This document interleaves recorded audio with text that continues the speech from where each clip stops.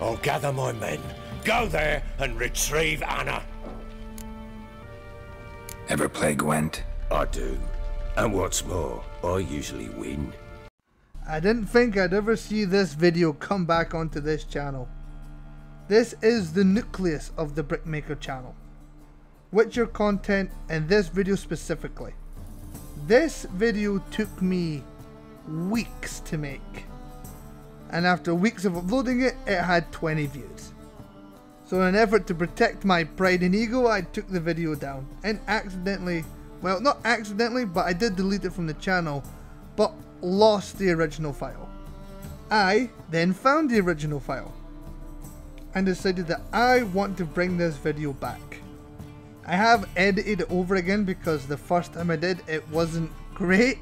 It just all blended together. There was no sections, there was no cutting, there was no indication. And I had also recorded it with no microphone, just into my phone, into the recorder app, and I airdropped them over to my computer. It was very interesting listening to it all back. It was about 6 months ago when I made this video. It took me probably a month to make, and 6 months ago I thought I'd lost it. But here we are. I am bringing you guys what I believe is all the Witcher games top 3 hardest boss battles. What will happen is this video will go through The Witcher 1, The Witcher 2 and The Witcher 3. In all 3 of those games I will rank my first, second and third most difficult boss battle that you can encounter. And then at the end I'll have my official top 3. The top 3 from all of them. I want to give a big thank you to my Discord. I've mentioned to them a few times about making new videos and they've always been very encouraging, saying make whatever you want, and I'm sure people will watch. So we'll see how this video goes. I wasn't able to find my original thumbnail for it, but my god, there was no way I was going to use that again. I went through about 4 thumbnails and every one of them I believe was as bad as the last. It was one of those videos I remember feeling, oh, I'm so proud of it. I can't believe it, this is so good. And then I watched it back and I was like, oh my god, this is downright awful. So yeah, without any further ado, let's get straight into The Witcher 1.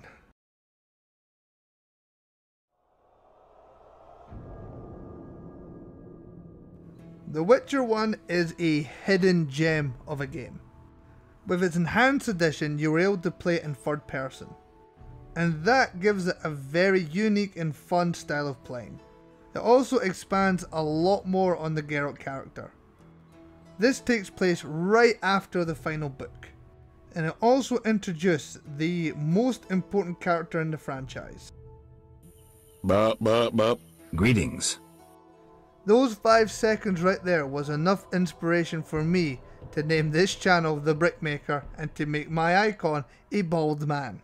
So yeah, although you guys have enjoyed a lot of Fallout content, and believe me, I love making Fallout content. I have a Fallout tattoo. It was the second tattoo I ever got. It's a wild wasteland right on my underarm. The Witcher, however, was the actual inspiration for this channel to be made. But let's talk about me. Let's get into our first boss, the Beast. Not to be confused with Mr. Beast or your uncle's nickname. The Beast is a character that you face right in the first section of the game. You're on the outskirts of Vizima. Vizima is the capital city of the Northern Realms. You are suffering from amnesia and you're looking for some people that just attacked your castle. However, on the outskirts of this town, you find many colourful and wacky characters. You know, the kind of guys that murder their own brothers, do horrible things to women, and yeah, the original Witcher game was a lot darker than The Witcher 3. And god, that is saying something because The Witcher 3 is dark. The story of The Beast is it was a dog that was mistreated, murdered, and its vengeful spirit came back for revenge. I mean, damn, talk about a motivation for revenge. You are first introduced to The Beast when you watch a young small child running for his life while the person that's been looking after him and raising him gets eaten by the Beast. Now the reason the Beast gets third on my list, even though it's an early game boss, is just due to the difficulty of it at the time that you're playing. Now you can battle it in two different scenarios. You can side with a witch called Abigail and scorn all the townsfolk for being bad people. Or you can side with the townsfolk and take out the witch, who's not like a great person but also isn't a terrible person either. The first time I played this, I obviously sided with the witch. However, when I was playing it, I was unable to beat the beast with only her. I had to reload an old save and go back and side with the townsfolk so you had more support when fighting it. There isn't many games that have made me do that. I generally had fought it so many times I didn't believe I was able to beat it. I didn't think I was ever skilled, or I must have missed a lot of side quests to not be high enough level to fight it. And it caused me to pick a decision for Geralt that I didn't believe was right.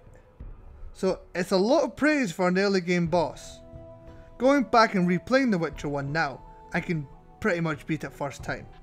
But the first time playing the game, I was unable to. So yeah, the beast got number 3. Moving swiftly on to number 2, and this boss comes a lot deeper into the game. For anyone who doesn't know the story too well, you're chasing down a Zerrikanian mage who attacked your castle.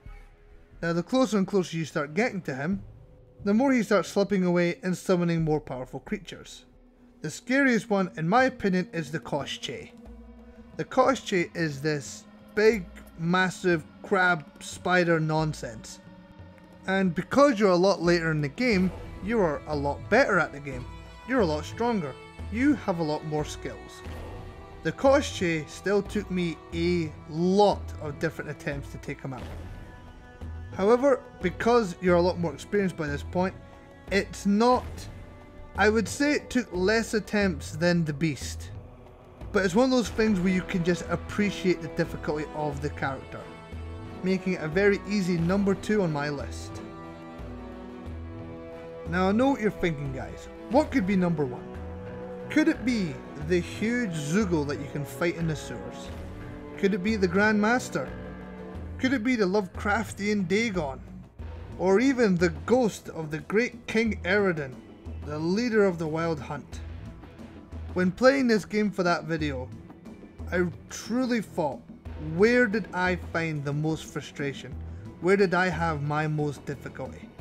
And the beast was an obvious one. The Koshchei deserved it on pure reputation alone. But the real number 1 for the Witcher 1 game is the Yachispor. Now, anyone who's played this game, played The Witcher 3, you'll be looking at me like, Brick, this is a standard enemy. And all of you who have really played it, and not just played The Witcher 3, will be like, yeah, you're totally right, Brick. Screw the Yachispor, I hate everything about it. No matter what point you come towards these things in this game, they are still able to completely melt through all of your health. Cool characters like the Professor cannot even compare to the great power of the Yachispors. I remember the first time ever going through the swamp area. I remember going into a random cave just outside Vecima and just being absolutely melted to pieces by this thing. I don't think there was any point that I was able to take one of these out comfortably. I generally remember having to run around and drag wyverns to fight them for me, because at one point you have to get a trophy for them. And despite all the different cards that we've spoken about in this video, the Koshchei, the beast, there's no doubt in my mind that the Yachispor has given many Witcher fans of the first game huge issues. I mean, no matter what you're doing, even when you're speaking to all these important characters, learning more about the Eternal Fire, they're just still there. They're always there, lurking in the background. Now, I do want to take this small section to recommend anyone to go back and play The Witcher 1. The storyline, the characters, although being a little bit goofy at times, I was blown away by how much fun I had going back and playing. If you've never played any Witcher game, you should definitely play The Witcher 3 first. That's what got me into the series. And they're planning to do a remake of The Witcher 1 as well. Now obviously you don't have to just wait for that, you can go play this game now. It's very much playable in 2024. There it is! There it is! It's just always watching. But other than my PTSD, that is the end of The Witcher 1. Let's get into The Witcher 2.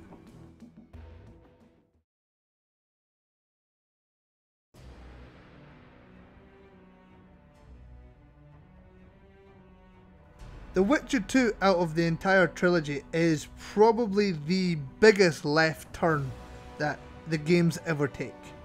Now people think of The Witcher 3 and they think open world RPG. And obviously The Witcher 3 is a huge open world. And The Witcher 1 also has its moments. But The Witcher 2 takes a much different approach.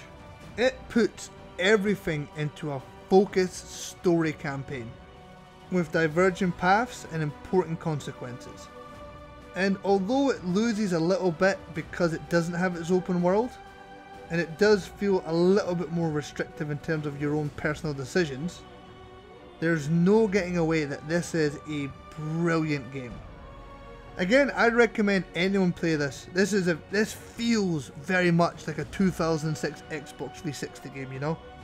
It's simple, it's focused, the characters are likeable, the voice acting is fantastic, there's customization, and most importantly, there's a lot of interesting boss to fight. Now you might be a little bit surprised by this, but the 1, 2, 3 list already kind of goes out the window at The Witcher 2. Like I've been saying, The Witcher 2 is a linear campaign game. So whenever you're fighting these bosses, you are pretty much exactly where you're supposed to be. So for 3 and 2, I just put the Crane and the Draug. The Crane is a very fun fight. It uses a completely different feature than any other boss in the game. And the Draug does have a good jump in difficulty. There's a lot of time-based events here as well. There's sections where you've got to hide and wait for arrows to stop falling. It feels like a nice change of momentum and a nice change of speed as you're playing through the story. But the reason why they're both pretty much sharing 3 and 2, like it's hard to divide them, is because the game is obviously making sure that at this point, if you've not done any side quests, you're still at a position where you can beat these characters. Which, for the time that this game was released, makes a lot of sense. They don't want huge difficulty barriers for new players. However, I think they only figured that out halfway through development, because the first level fight is unbelievably difficult. When I first thought of this video, it started with The Witcher 3, and I started going back through the previous games. The Witcher 3 has tons of enemies, lots of diversity, and huge jumps in difficulty. The Witcher 1 also has a little bit of that as well. But like I said, The Witcher 2 tries to make sure you're ready. I was not ready to fight Leffel here. Leffel is unbelievably powerful, and the game has no intention of telling you what to do. Now obviously I said the first Leffel fight, and by the time you're fighting Leffel at the end of the game, it's not as difficult because you know what you're doing and you're more comfortable with the character. Also, if you're taking Leffel out at the end of the game and not making sure he can get into your Witcher 3 save, what are you doing? Are you a monster? But that doesn't change the fact that by the time you're fighting Leffel the second time, you're much more than capable. Fighting Leffel here, my god, you have to practice over and over again. Leffel is difficult. All of his signs are much more advanced than yours, and you more or less can't even strike him until certain points. He has an unlimited Gwen shield. I mean, if you've seen him in The Witcher 3, you know just how powerful a character he is. And even by the end of the fight, you're not even allowed to beat him. You get his health to a certain point, and he just whips your butt anyway. Like, there's nothing you can do. He knocks you into a corner and goes, "That's it, done. I'm going to spare you. Pray that I don't come back and finish you off." And also, god, don't you just love his character build? What were they going for? I mean, he is just well and truly the biggest steroid guy in the world.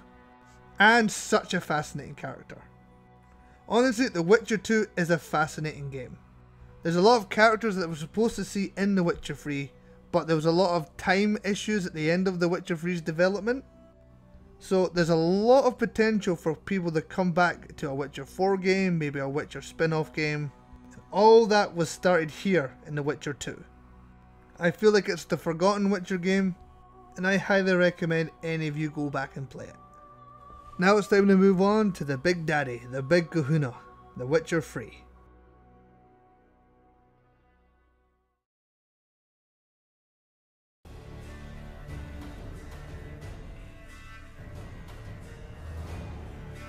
Now, The Witcher 3 for the majority of you out there will be your introduction into the series. This game has, I think, last time I checked, over 150 boss fights technically. And a combat system that is so well refined and so smooth and fun to play. I mean, look at me holding down square, that is innovative. On top of that, we have returning villains like the King of the Wild Hunt Eridan, and arguably the greatest DLC that was ever released to any game. I know people are discussing now that Shadow of the Erdtree might be better than Blood and Wine, but I don't think anything will ever beat just how fantastic Blood and Wine was as a DLC. I mean, it is just a fully fledged game. But we're not here to discuss DLCs or the story of The Witcher 3, we're here to discuss the most difficult boss fights. And similar to some previous entries on this list, number 3 is Ignis Fatuus. And this boss fight gets on this list because simply the level that you can obtain this quest and start this quest, you are not even close to ready for it. You gather this quest in the swamps of Velen, and when I say the first time I ever played The Witcher 3, I had to hide in the corner and cheese my way with a crossbow to take him out. Ignis Fatuus has no right to be this difficult. You'll fight many different enemies just like him. He's like a fog ghoul, but for some reason he has unbelievably high damage. And I think what the most important factor about him is that when you're fighting him at this level, you don't have nearly enough tools to be able to combat all these different phantoms. Not only that, he's probably the first boss where you start introducing the poison feature. The swamp of Velen is crawling with tons of difficult enemies, and Ignis Fatuus is no exception. Now obviously going back and playing it on a New Game Plus or something like that, he's no issue at all. You can usually take him up with one attempt. But anyone doing a regular new game and hasn't played the game before, believe me, you'll want to make sure you're a little bit over leveled for this fight. Moving into number 2, and we're entering a DLC. Not Blood and Wine, the previous DLC that got so much high praise. We're here for Hearts of Stone. Now this is another contender for brilliant DLCs.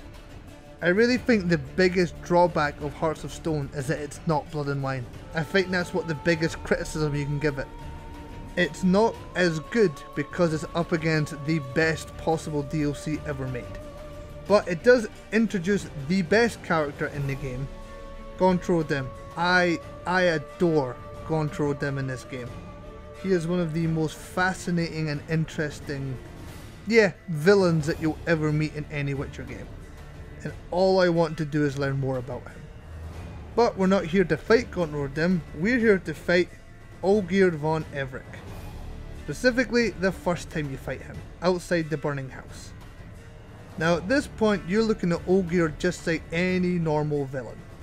But we quickly learn that Olgierd is not a normal villain. He is downright immortal. Meaning that all the hard work we just put into that fight was for nothing.